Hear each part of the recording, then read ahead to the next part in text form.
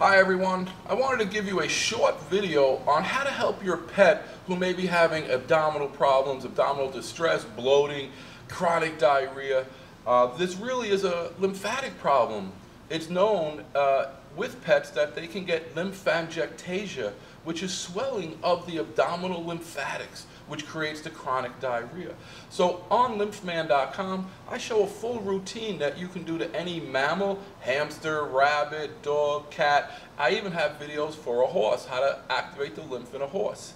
Here, I'm going to work with Bruno, and I'm going to show you how to really just open up the major lymph nodes in the neck, which will really help a lot, and then how to open up 3 vessels in the abdomen that can clog often and create distension and problems in the lower body, in our digestion.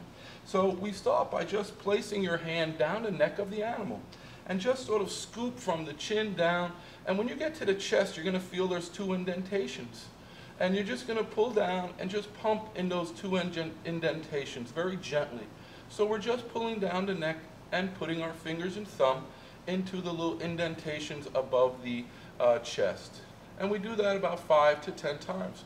That's opening up the major lymph drain, but it's already preparing the body and getting the lymphatics to flow.